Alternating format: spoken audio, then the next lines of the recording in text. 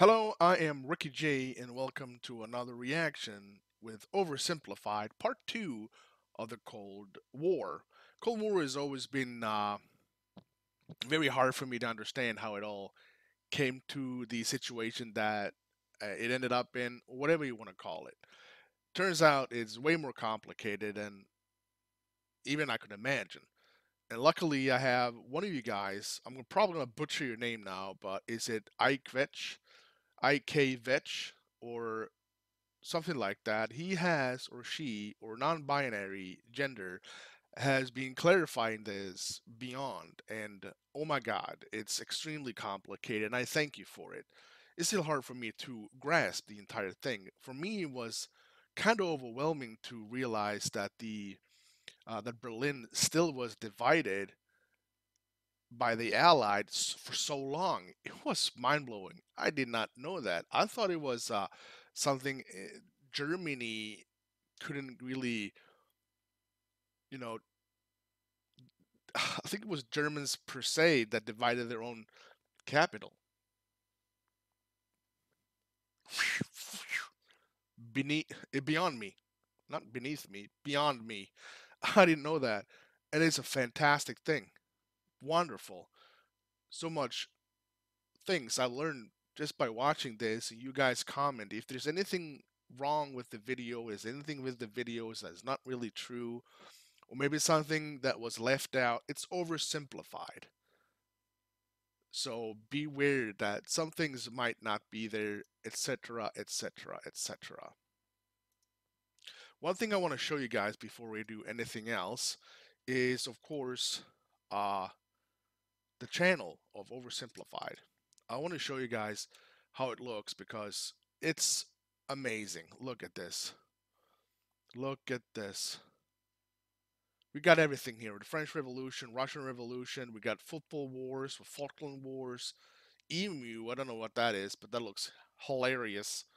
So if you want to check it out, you want to educate yourself in everything that goes around in our world, past time, go check out Oversimplified. Do it, do it, do it, do it. Okay, before anything else, I like to thank my Patreons. They support me a bit extra, and I am unbelievably humble about it. And the support you give is fantastic, so thank you so much for that.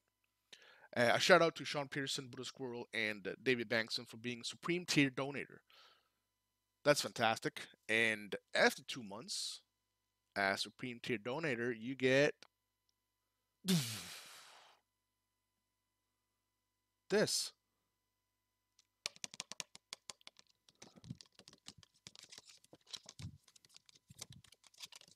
That's enough, Recky.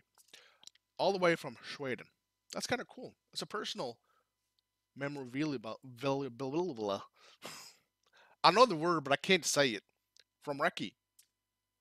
Okay, let's get on with part two. I'm always pressing the wrong buttons. Okay.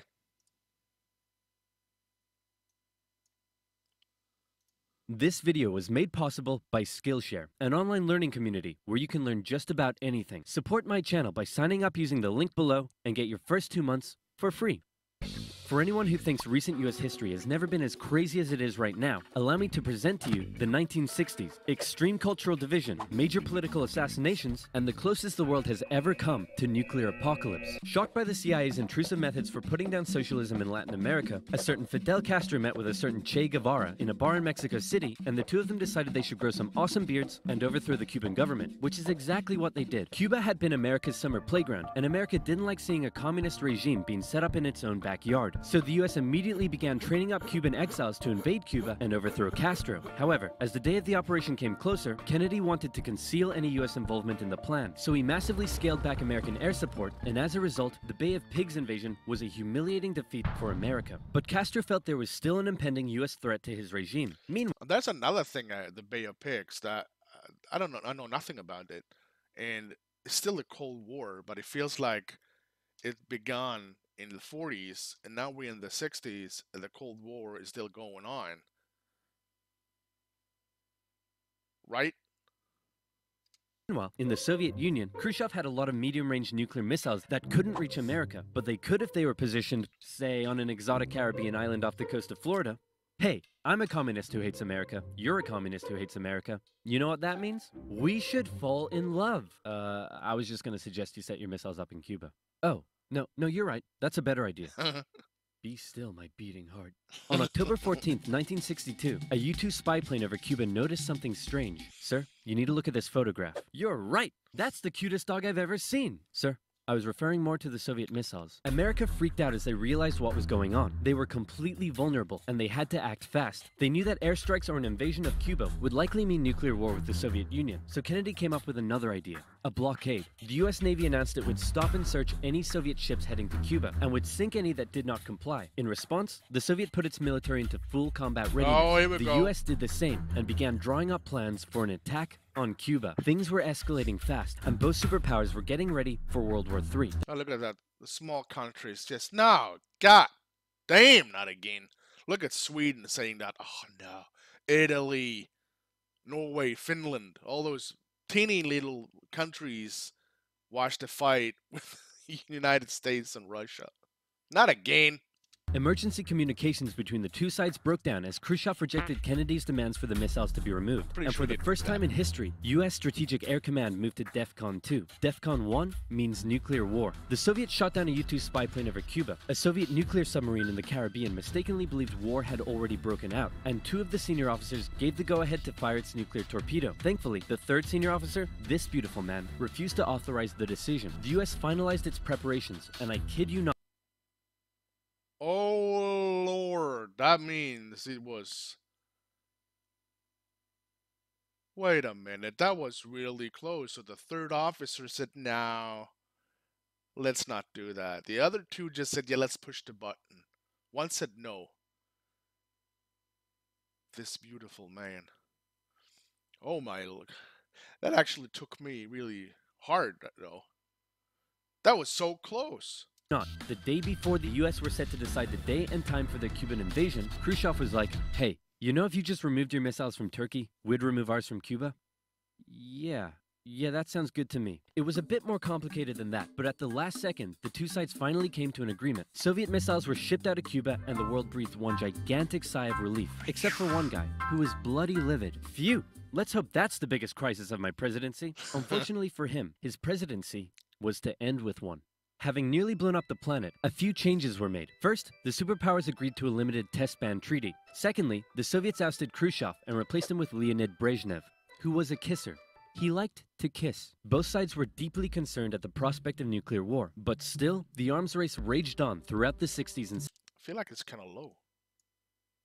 70s. US intelligence worked out that the Soviets' nuclear arsenal was not as powerful as they previously thought, but in fact, it was America that held the advantage. ABMs and MIRVs were developed. And Okay. ABM means anti-ballistic missile.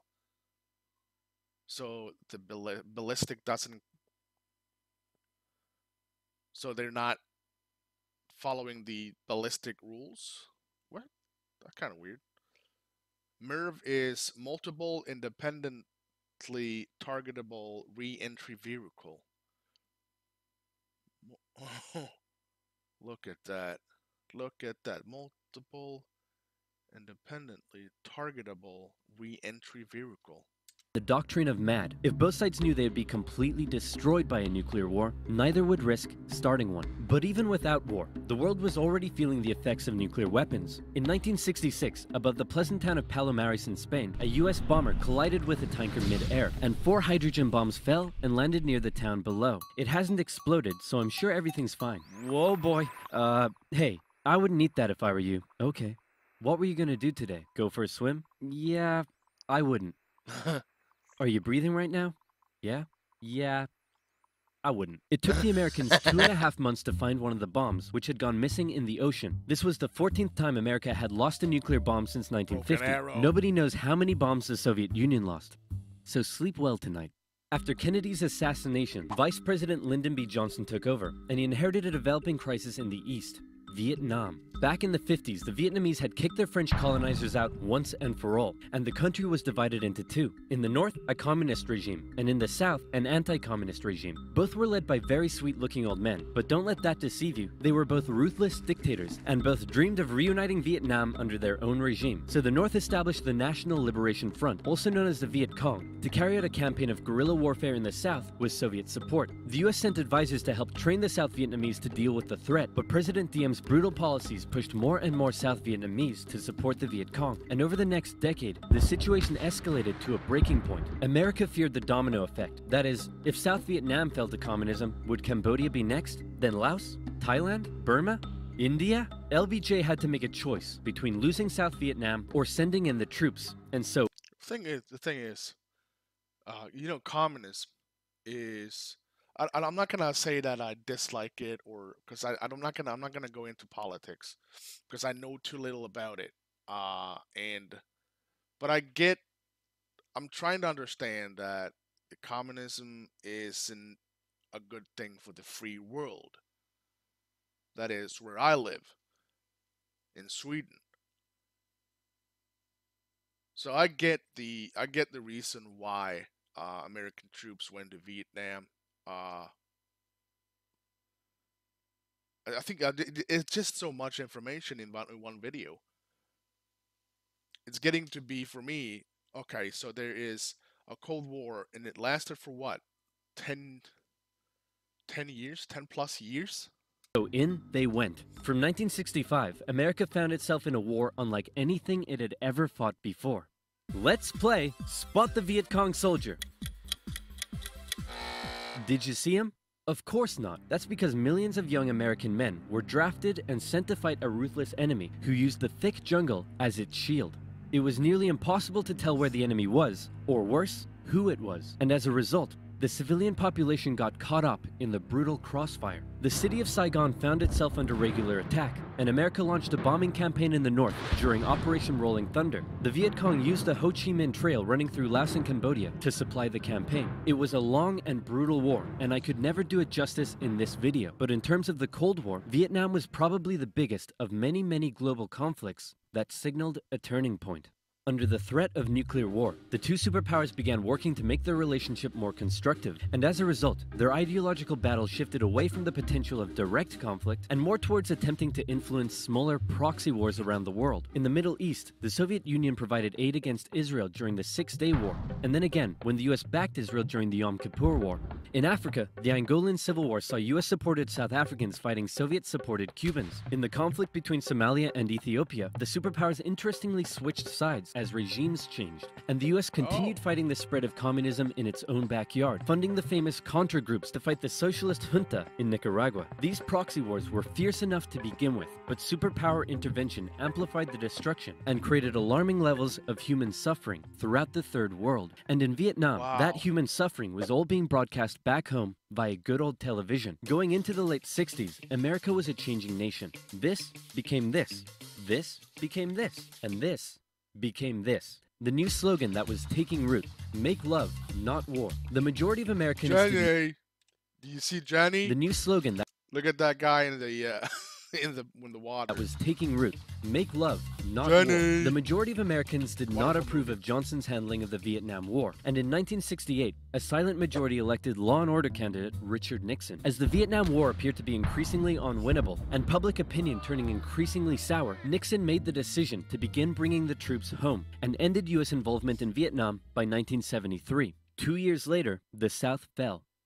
The Cold War was now taking its toll on both superpowers. In Russia, a huge percentage of the budget was still going to the military. People were still hungry, and they just didn't have access to the same lifestyle and goods as the West. And what did they have to show for it? They weren't even winning the space race anymore. Both sides needed to reduce spending in order to rescue their economies, and so both welcomed with open arms an easing of hostilities, otherwise known as détente. To improve relations, Nixon became the first US president to visit Moscow in 1972, and Brezhnev returned the gesture a year later. A number of treaties were signed, including the 1972 SALT Agreement that limited nuclear weapons. Relations with China were even improving via ping-pong diplomacy when the US table tennis team went on a tour of the People's Republic. However, internally, China was still pushing anti-capitalist propaganda, which led to some mixed messages. Nixon even visited China in 1972, and it was a barrel of laughs. Today, the president walks among priceless treasures from China's golden age. Among them, a pair of ear stoppers used by the emperor to keep from hearing criticism. Oh. He put the stopper into his ears so that he couldn't hear the criticism. Give me a pair.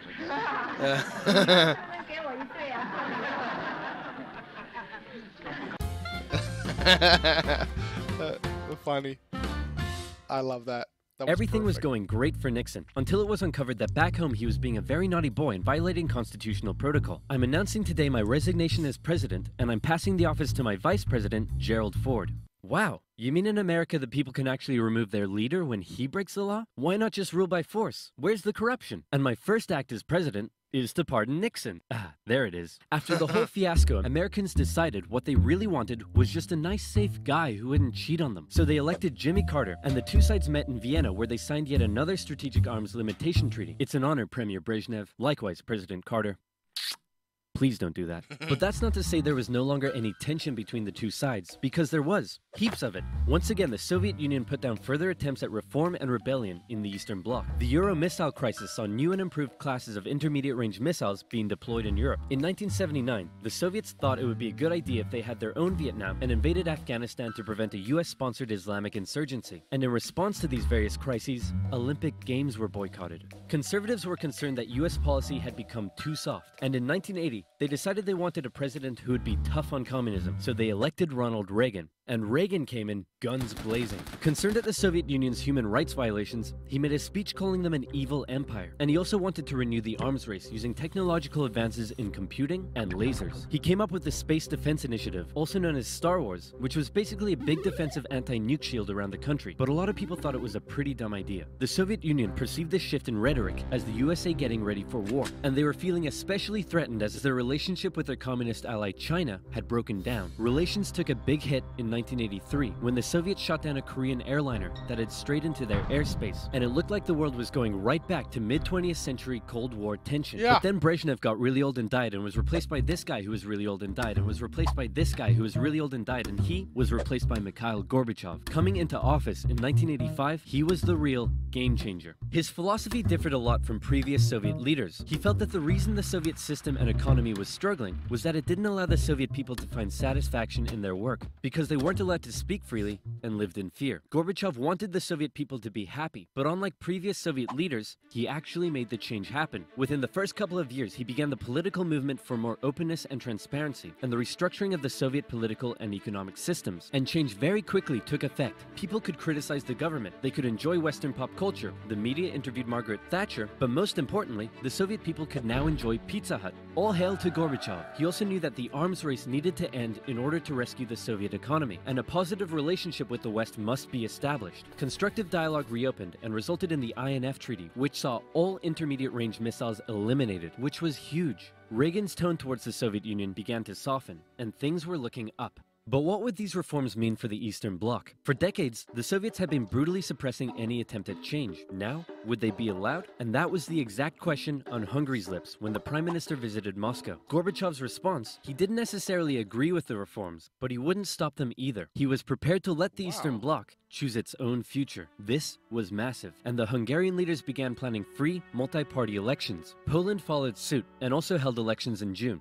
The anti-Soviet party Solidarity won 99 out of 100 seats in the Senate. But not just that. In Hungary, the barbed wire border between East and West was removed. The Iron Curtain was unraveling. But not all Eastern Bloc leaders were happy. Notably, East Germany was still ruled by a hardline Stalinist, Erich Honecker, and many East Germans were still eager to get out. They had been trapped by the Berlin Wall, but now they were doing the math. If they could travel to Hungary, and Hungary's border with the West was loosening, could they now make it to the West? That summer, East Germans decided Hungary was the latest top holiday destination. They traveled there in droves, and using various methods, tens of thousands crossed the border into Austria and the West. Honecker was furious and blocked travel to Hungary, but that civil liberties train had started rolling and it wasn't stopping. Thousands more flocked to the West German embassy in Prague, where they stormed the fence around the embassy gardens and a temporary refugee camp was set up. In September, deals were struck to allow the refugees to travel west via train. Oh my. Back in East... Alright, okay, I'm getting... It's so wonderful. I got choked up there when Mikhail Gorbachev took a driver's seat in Russia and just changed everything. I'm not blaming Russia for everything. I'm not blaming United States. I understand that it's two big nations like the United States and the Soviet or Russia, and I understand the tension between them. There's always going to be there, and I'm pretty sure there's a tension now with Putin. But as you can see, the small country said, we're getting fed up with this. Just kiss and make up and just do your thing over there, you do your thing over there. And when Gorbachev came in, he just said, no, we're not going to have this because we're putting a lot of focus on arming up, and the people living in our country are suffering. And he said, all right, let's cut the cash for the army and for the guns and torpedoes or whatever, and put them where it should belong, in the people. I did not know that. I did not know Gorbachev did that. Germany, the people were running on a civil liberties high, and they wanted their next hit. Dissent was growing. Over time, demonstrations turned to mass protest, with plainclothes secret police officers doing their best to put down the dissent, but it had grown well out of their control. And worse, the biggest demonstration was yet to come. We're gonna put all of this down by force. Right, guys? Guys? Unfortunately, everyone had realized what he had not. This was bigger than them, and the entire East German Politburo voted him out of power. On November 4th, over 500,000 East Germans took to the streets of East Berlin. For many, there was still one big target left in their sights: that damn wall. The pressure on the East German government was too great, and on November 9th, they made a bit of a chaotic announcement that the travel ban between East and West was being lifted. The change wasn't meant to take effect until the next day, and crossing guards still had orders to shoot on sight any who tried to cross. But that night, huge crowds gathered at the crossing points, and the guards were overwhelmed. In an astronomically historic moment, after decades of family separation and travel restriction, the people were allowed to pass through. East and West Berliners couldn't believe it and celebrated together throughout the night. Some even climbed the wall and began to topple it. The Iron Curtain had fallen, and a year later, Germany would be reunited. Elections in Bulgaria, a peaceful revolution in Czechoslovakia, and a violent one in Romania brought to an end communist authority in the Eastern Bloc. America decided it would be best if it just stayed away and let the change happen, as the anti-communist movement continued all the way back to Moscow. Gorbachev had given the people the freedom to demonstrate. Now, they demonstrated for an end to the communist single-party rule, and Gorbachev had to give in. For the first time in history, elections were held in which candidates not officially endorsed by the party were allowed to run. Ambitious rival of Gorbachev, Boris Yeltsin, led a growing democratic movement. Now things here get quite confusing, and the dissolution of the Soviet Union is a complicated topic, so believe me, this is oversimplified, but it went a little bit like this. The Soviet Union was made up of a number of smaller Soviet republics, the largest of which was Russia. Yeltsin got himself elected the president of Russia, and began a struggle for sovereignty against Gorbachev and the greater Soviet Union. Communist hardliners were horrified at what Gorbachev was allowing. Now this is very, very important to listen to, because that's how Russia came. We got Soviet Union, and now we got Russia as well. So this is something that I think most of us should know, like a common thing to know when it comes to humankind. They briefly kidnapped him and tried to set up their own emergency government. But Yeltsin and his supporters all gathered around the White House in Moscow and were like, no, we have a tank. So the hardliners had to concede and released Gorbachev. Wow, thanks Boris. That was a close one. No problem. And thanks to you for all the great freedom you've given us. Anytime, pal. And just to inform you, I've used that freedom you've given us to go behind your back and make a deal with Ukraine and Belarus to dissolve the Soviet Union and set up the Russian Federation. In other words, you're no longer in charge. I am. Dude. So uncool. And so decades of tension and the everlasting threat of nuclear war finally came to an end as democratic governments were established in many of the old Soviet republics, and the world got along together forever after. Right, guys? Hey, this modern art thing is growing on me. Where can I learn to do that? Skillshare. Skillshare is an online learning community with classes in design, technology, business, and more. Learn how to code your own games and apps. Learn a musical instrument. Learn how to animate videos like mine. Learn Japanese. Premium membership gives you unlimited access to all of these classes and more. And better yet, everything is taught by genuine experts working in their field. Skillshare is also more affordable than other learning platforms, with an annual subscription being less than $10 a month. What's that? You wish you had an exclusive deal just for Oversimplified viewers? Well, wish no more, my friend. The first 500 people to use this link, which can be found in the description below, will get their first 2 months for absolutely free. Plus, you'll be supporting my channel and keeping these videos coming. So be sure to use the link in the description box below and learn something new today. Okay, so I cannot summarize that. That's gonna be extremely hard to do. I did not know half of it. I did not know. I did not know a lot about it, and now I did part two, and that was the last part. I'm not 100% sure, but there is no part three of Oversimplified when it comes to Cold War.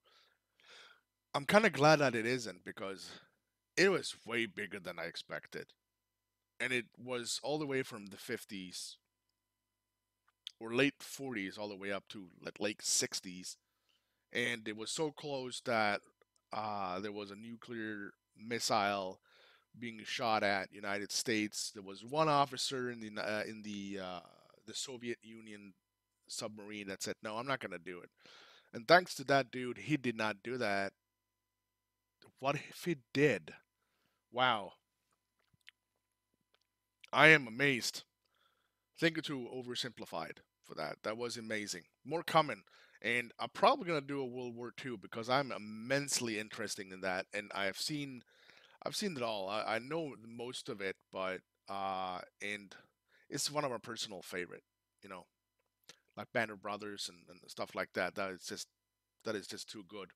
I'm gonna wrap it up before it's getting to be a very long reaction. Leave a like, subscribe. If you want to join my Patreons, the link will be in the comments section. Other than that, thank you so much for watching, and I will see you next time.